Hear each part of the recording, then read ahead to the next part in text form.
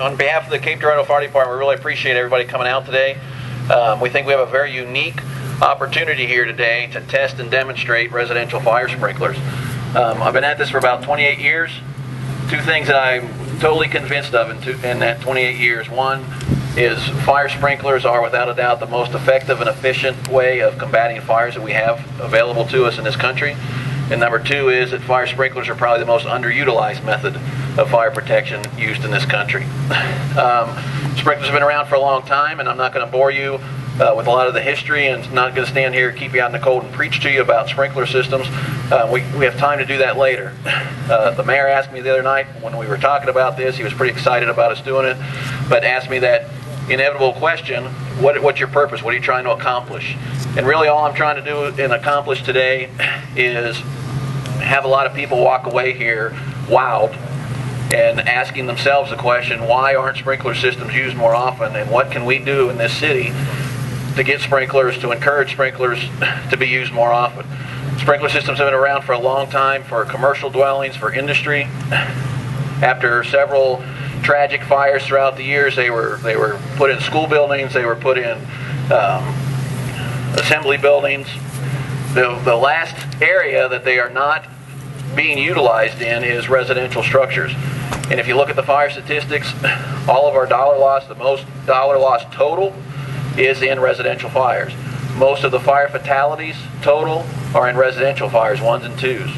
You think of big dollar loss fires when the big factory burns down and it's millions of dollars, or you think of a nightclub, Rhode Island nightclub here a few years ago that killed 100 people. Those are tragic events that occur that you see on the news all the time. But it's people dying in ones and twos in residential structure fires every day throughout this country that we have to combat. We talk about the quality of life in this city, and it's our job as the fire department to protect that quality of life. And again, we're convinced that this is probably the most effective, efficient way to do it, and there's going to have to be a lot of dialogue in the future on how we achieve that, whether it be through education and encouragement and tax breaks and whatnot, or if it comes through code enforcement. And everybody gets real excited and nervous when we say that, and I'm not saying that is the route we're taking. All I'm trying to do is spur some dialogue later on. So again, without wasting a lot of time, what we're going to try to do is take you through in some groups. We're going to get you kind of organized here. What's going to happen, we have the two houses, house number one, house number two. We're very simple here on the fire department. Thanks to Premier Sprinkler Company, who has donated time and materials. They've installed a sprinkler system, or a makeshift sprinkler system, in house number two. Again, we'll get a few of you through there and let you look at that. House number one does not have a sprinkler system. These houses are size-wise, they're identical. Floor layout, they're identical. We have furnished them as close to identically as possible. Once we get a lot of you through there, we will light fires simultaneously. We have crews staged north and south. What will happen is we have smoke alarms in each house. We'll have a person in there calling out benchmarks when the smoke alarms activate. We'll keep track of this on the whiteboard over here so you can all see that.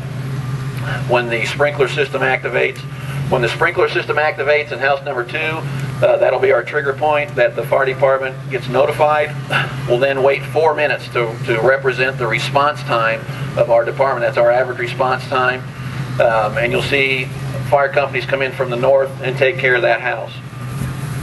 House number one, when we start to get smoke visible from the outside where a neighbor or a passerby would see that, that'll be our indicator that the fire department's notified. Again, we'll wait 4 minutes to represent the response time, and the crews will come in and deal with that situation. After the fires are extinguished, then we'll open up the houses and let you tour them and see the difference in the benefits of the systems.